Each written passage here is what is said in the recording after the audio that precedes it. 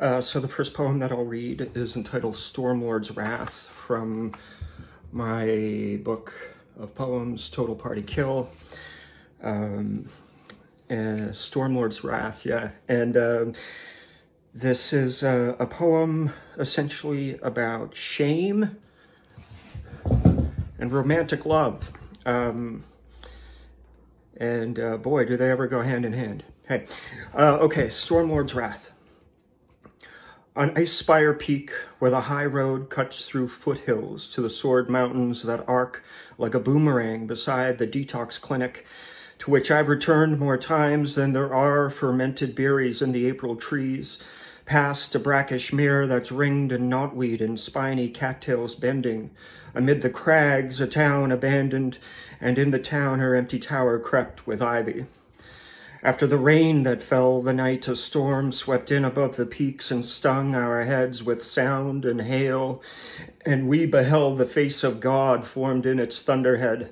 I put my hand between her thighs, which yawned and formed a goblet's mouth, felt her hip bone jut and thrust while she was holding up her skirt.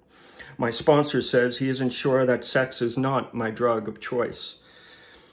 Should she step out and lean against the rail and see me on the ground, where I'm incapable of getting up without a gulp of crisp chablis that dews the bottle's lip with jewels as glossy as the spiderwebs that span the branches of the mountain ash, should she step out of an archway like a myth and lean against the rail and see?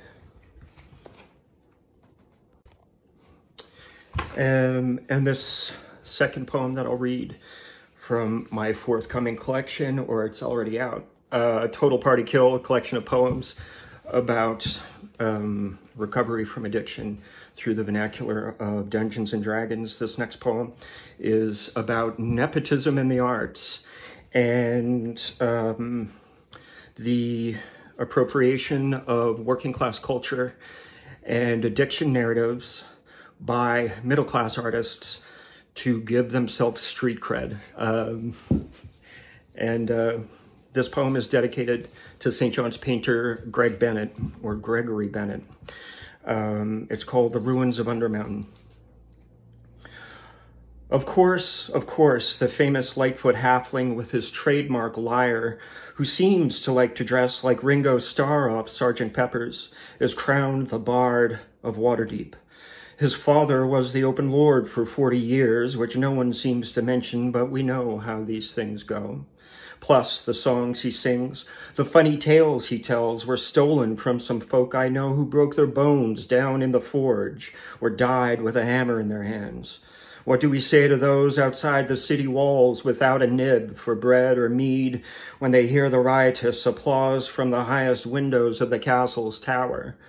We'd see him here in the field ward beyond the gates, where the refugees from all the wars, class and otherwise, had settled because they couldn't pay the city's taxes and had nowhere else to go.